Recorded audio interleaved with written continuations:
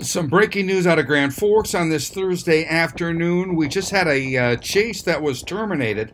They were on Belmont, west on 13th, and south on 17th. The chase was terminated about 2:45 because school was getting out. Here's a bit of that radio traffic. 58, I'll take radio traffic. We are westbound on 13th. Except for traffic's really pretty late right now on 13th. We are approaching Cherry.